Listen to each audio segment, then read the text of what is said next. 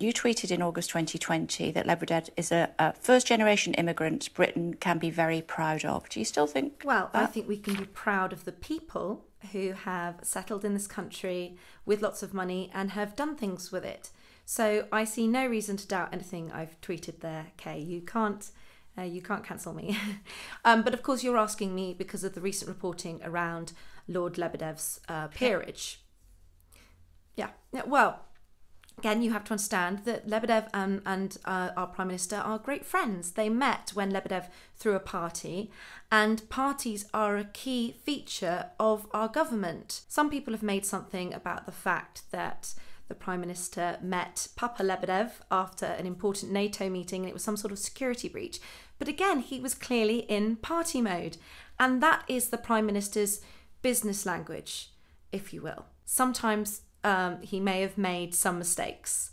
But that's the lull of the party. I mean, I don't know if you've heard about Gaddafi's candlelit dinners, but you know, they were really something apparently. So the point is, Evgeny Lebedev was vetted by a House of Lords nominations commission. Yeah, but if the security services say it's a security risk, and the Prime Minister keeps pushing and pushing and pushing and saying, no, I want him to be a Lord, surely if our security services, who are the best in the world, say, I don't think so, he may well be a security risk, surely we should take notice of that. You are right that our security services, our national security services are well beating.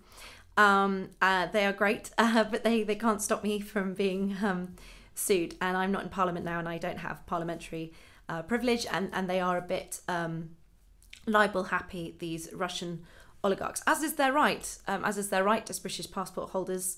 And, you know, I think they should, by all means, people should carry on using our world-beating courts. In my personal opinion, Abramovich shouldn't be sanctioned. If anything, he should be knighted for his services to the legal profession. I mean, this is a man who has poured millions into the bank accounts of our lawyers in an effort to financially cripple nosy journalists and publishing houses, and is so modest he hasn't even taken any credit for it.